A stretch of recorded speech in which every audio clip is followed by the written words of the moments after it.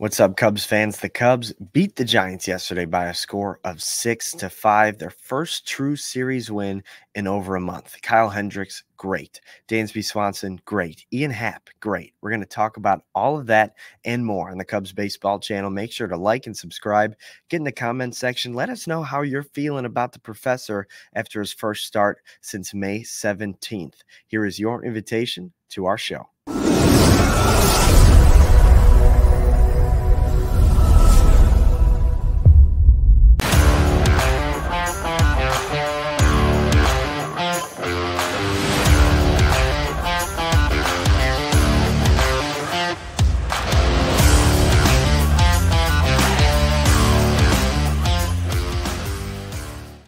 Hey, Chicago, what do you say? Back-to-back wins for the Chicago Cubs to get a series win over the San Francisco Giants. My name's Anthony Pasquale for the Cubs baseball channel on Twitter at @Ant_Pasquale3.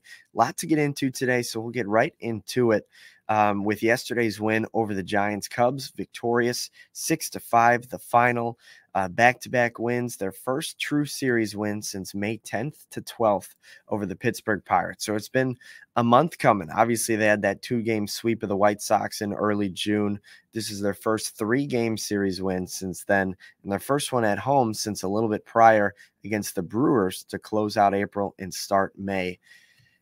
There's a lot to talk about in this game, so we can kind of go step by step, but I think it has to start right here with Ian Happ. He's been the guy that has really turned this offense around as of late. And obviously the Cubs still have some work to do, especially situationally with runners in scoring position. But Ian Happ is on a great stretch. We talked about during his struggles how streaky he is.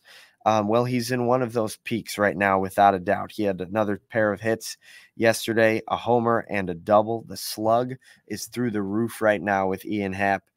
He's hitting .238 on the season with 9 homers and 38 runs driven in. But if you look a little bit further, his last 7 games, he's hitting .435 with 3 homers and 8 RBIs. In the last 15 games, he's hitting .308. So a little bit bigger of a sample size, and he's still been one of the Cubs' best hitters. His runs created plus is now higher this season than his career average, which means he's performing better than you would expect. The issue is with Happ, it's always been inconsistency. You don't get this for 162. But if he could put these stretches to last a little bit longer than a week and have it be, half a month to a month, 2 months, you're looking at an all-star caliber guy. And that's why he was named an all-star in 2022. And why, if he keeps this up, he might be here in 2024. But Ian Happ has been a big reason why the Cubs offense has finally started to turn it in the right direction. And another guy who is starting to hit the ball well, Dansby Swanson. Him and Ian Happ went back-to-back in the 4th inning. Dansby Swanson's 2nd straight game hitting a home run. So Dansby Swanson starting to get a little power back as well. That was his 8th of the season. He drove in 3 runs yesterday. And Dansby Swanson starting to get back in the right direction as well. He's still only hitting .214, but the power numbers are starting to look good. And it's because he's starting to focus on center and right field. As a right-handed hitter, being able to command the ball up the middle and the other way gives you so much confidence at the plate. And Dansby Swanson has hit opposite field home runs in back-to-back games. Now, his last 15 games, he's hitting .250, so it's still not perfect, but the power numbers seem to be back. 3 homers, 9 RBIs over that stretch, and he's striking out a little bit less, which is a good thing. Putting the ball in play, hitting it hard, taking it the other way. That's what you want to see out of Dansby Swanson and the rest of your lineup. For me, one of the biggest concerns right now on the team is Cody Bellinger. He's a guy that has been really good for his career, obviously. Had a really strong season for the Cubs last year, got MVP votes. And ever since he came back from the rib injury, after that first week when he was tearing the cover off the ball, he just hasn't looked super comfortable at the plate. It would be my assessment. Swinging early in counts, big swings, fouling balls off that he would usually drive, and getting a little bit defensive at the plate. kind of grounding them in the opposite way just to put it in play, similar to stuff we saw Nick Madrigal do. Bellinger did that to hit into a double play with the bases loaded yesterday. He's been coming up in a lot of big spots, and I still think he is your best hitter. He's just got to start driving the ball a little bit more, and that's something we'll certainly be keeping our eyes on. Nico Horner was in the leadoff spot yesterday. He had a pair of hits. Happ, Swanson, and Bush also a pair of hits as well. Michael Bush quietly putting together a really strong month of June. His batting average is up to 266 on the year, and across the last 7 games, he's hitting 435. The last 15 games, 366. So Bush is quietly, especially when he's been in that 6 and 7 spot, really starting to hit the ball very well for this Cubs team. So while Mike Tauchman on the injured list is a loss, it should mean Michael Bush in the lineup a little bit more consistently with the way he's been playing. That is certainly a good thing. And kind of buried the lead. Guys, Kyle Hendricks yesterday was insane. He was so good. I don't think you could have expected anything better out of him. His first start since May 17th. And obviously he was pulled from the starting rotation with an injury and moved to the bullpen because, frankly, he had been extremely bad. An ERA over 10, 42 earned runs in like 36 innings.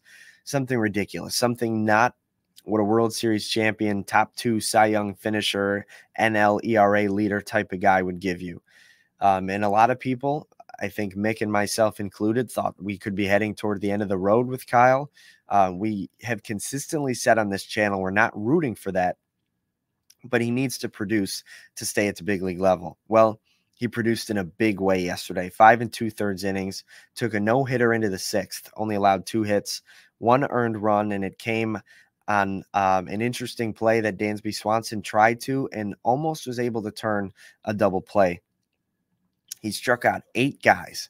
The swing and miss stuff was there. The pinpoint accuracy that we know Kyle Hendricks for was there. And it was great to see Kyle look like the professor once again. I'm curious to hear all of your thoughts about how Kyle pitched.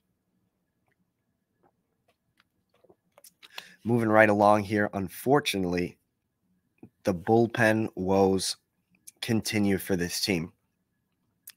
A 6-1 lead, felt finally comfortable enough to not sweat, take your foot off the gas a little bit. Well, nope, the bullpen gave it right back. Leiter Jr., really bad command. He gave up 1 hit and 2 walks, loaded the bases in the 7th inning. So, of course, the Cubs opt to go with Tyson Miller with the bases loaded. The 8th with the bases loaded. Jorge Soler turns on a pitch, blasts it into the left field bleachers. And just like that, that 6-1 lead was right back to 6-5. And those were supposed to be your 2 guys who you can lean on more than anybody in this bullpen, Leiter Jr. and Tyson Miller. Tyson Miller was a guy I said a few days ago, that's the guy I want closing. Well, not if he's given up 450-foot bombs, grand slams.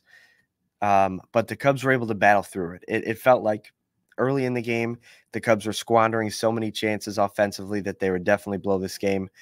Then they opened it up. They give 5 runs right back on a grand slam, 4 runs, Jorge Soler, bomb. And you think, man, they're going to blow this one again. If they blow this, the season's over. You just can't come back from these devastating losses day after day. But the Cubs decide not to opt for Hector Neris, who did not pitch 2 days ago. He was on good rest. Instead, they went to Colton Brewer. Colton Brewer made it a little bit exciting, 2 walks in the 9th, but he was able to secure the save, the first of his career. He's the 6th different Cub to secure a save, and the Cubs win it 6-5. It got a little dicey. It certainly got a little dicey between Leiter Jr., Tyson Miller, and Colton Brewer. Got to give some credit to Drew Smyly. He came in after Kyle Hendricks came out of the game, got the last out of the 6th, and then went and pitched the entire 7th, 1, 2, 3. So a good outing from Drew Smyly out of the bullpen. He's sort of becoming one of your more reliable pieces back there. And that's kind of my question for you all is if Leiter Jr., whose ERA is now up to 5.34 on the season, is sort of leaving that circle of trust that Craig Counsell had him so firmly in earlier this season. And Tyson Miller's giving up homers. Hayden Wesneski has given up, I think, 4 home runs in his last 8 innings. That's way too much for a bullpen guy. You look at Hendricks, who might be back into the rotation now momentarily with Ben Brown and Jordan Wicks on the injured list. And so it leaves you to wonder who Hector Neris, obviously blowing more saves than he isn't blowing as of late. It makes you think who could possibly currently be in the Cubs' circle of trust in terms of relievers. If you got 6 perfect innings from your starting pitcher and you had to get the 7th, 8th, and 9th, who would you turn to? Like, do you stick with Wesneski, Leiter, and Neris? I think the answer has to be no. All 3 of those guys are struggling mightily right now. Obviously, Keegan Thompson has put his name into that conversation, but he's currently on the paternity list, so you don't have him right now. And it makes you like, do you go Colton Brewer 7th, Keegan Thompson 8th, Tyson Miller 9th, or Tyson Miller 8th, Keegan Thompson 9th? The options at this bullpen are so thin right now that I don't think that there's a right answer for a 7th, 8th, 9th, and high leverage situations. But that's my question of the day for you all. If you get 6 shutout from your starting pitching, who do you want to see out there in the 7th, 8th, and 9th? That's going to be something to keep our eyes on, especially Cubs off today, but they start a series with the Mets on Friday at 1:20. So we'll look forward to bringing that to you. Mick and I will be here tomorrow to preview this series against the Mets and talk about any moves that may be made today during the off day. But hope you guys enjoy your off day. The Cubs have been a little bit of a scary team to watch, so enjoy your break from this team. But hopefully the Cubs can keep it rolling as they move into a 3-game set with the Mets over the weekend. Mets are red hot. Cubs have won 2 in a row. Something's got to give, and hopefully it results in a lot of Go Cubs Go this weekend at Wrigley. Make sure to like, subscribe, ring the bell, and jump in the comment section, and hopefully we'll be talking to you guys soon after some more Cubs W's.